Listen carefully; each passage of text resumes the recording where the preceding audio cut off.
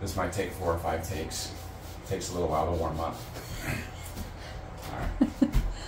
Hello everybody, and welcome to the Hunter Gatherer channel, aka the Honey Gatherer channel. This is Honey Week.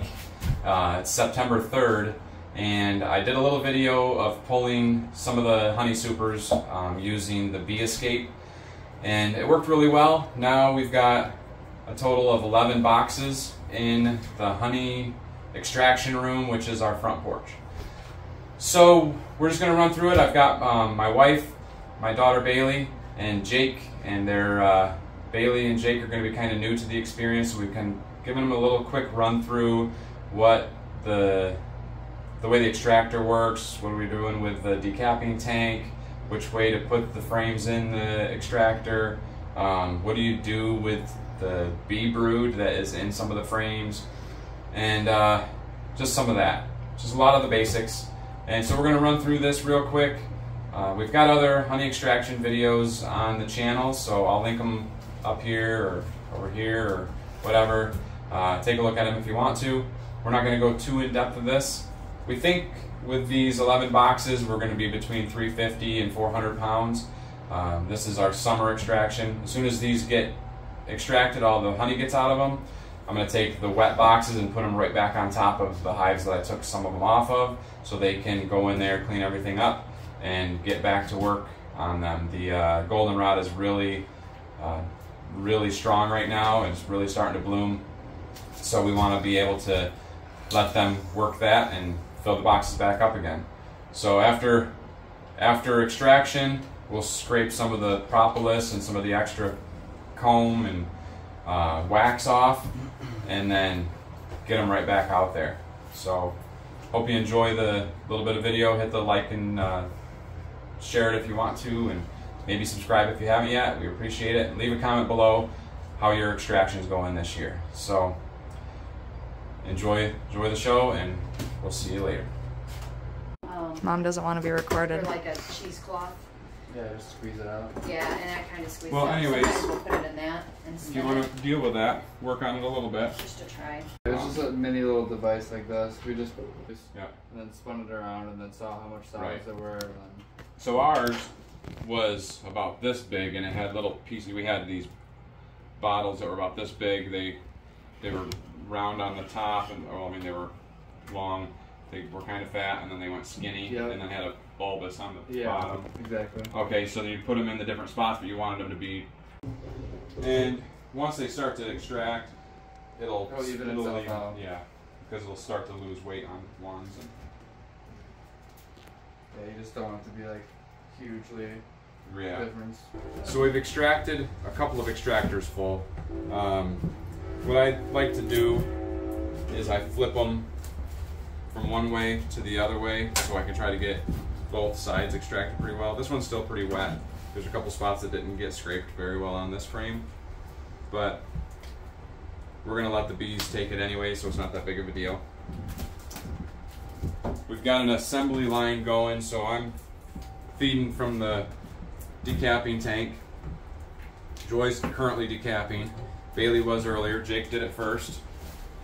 And we've got Bailey moving frames from boxes over to the decapping tank. Then I'm moving them to here. Then I move the extracted ones over. And Jake is scraping the propolis off of the corners of the frames, off of the ears.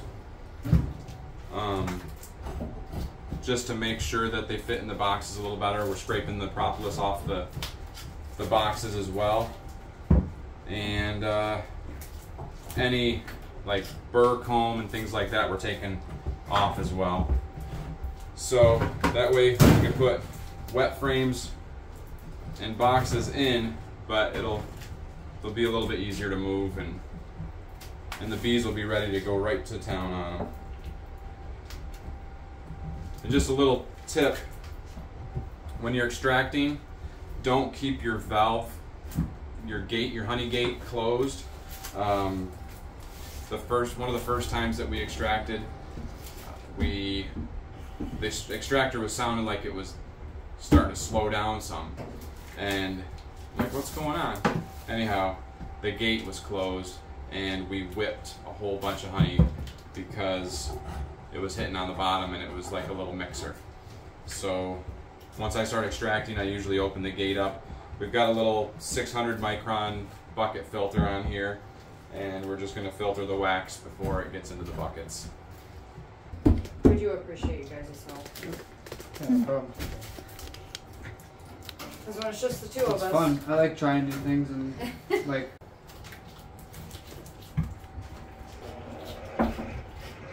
Yeah, like they have extractors like this, except for that can do like 200 frames at a time. Oh wow. So pretty. Oh yeah.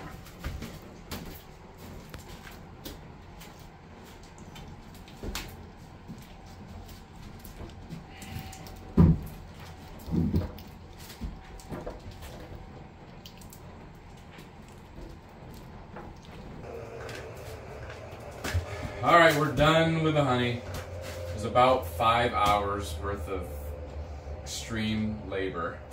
It wasn't that bad, really. We had a lot of good help. And we're still dripping in the decapping tank. Just got done spinning the last of the 4 deep frames. And they're all pretty clean and dry.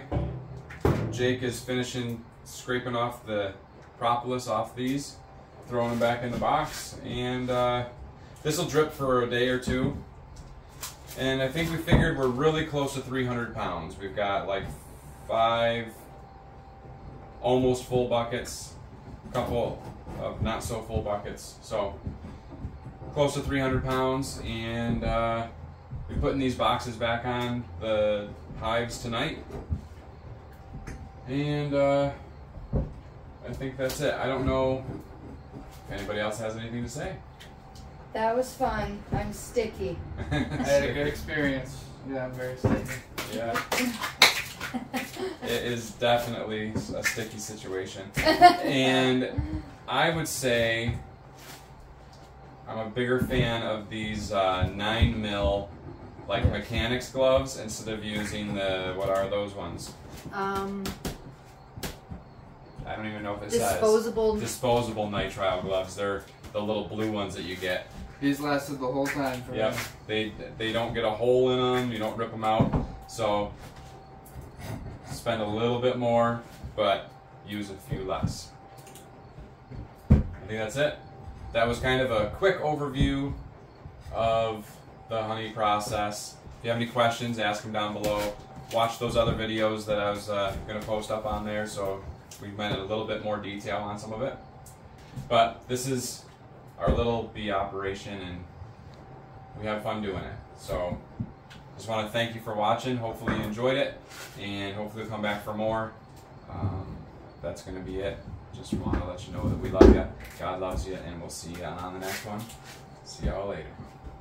Happy beekeeping. Here's what we ended up with. Right at 300 pounds of beautiful golden goodness. It's really tasty, and glad we got it all bottled up.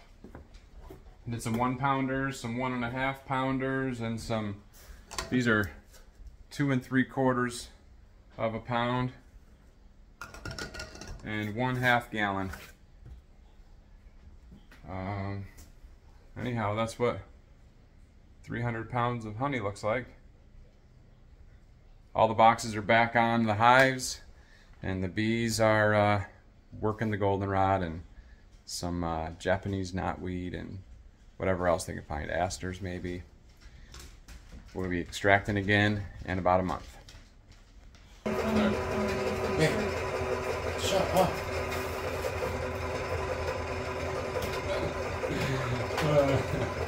All right, there we go. We'll definitely get that in there. Good old booty smell.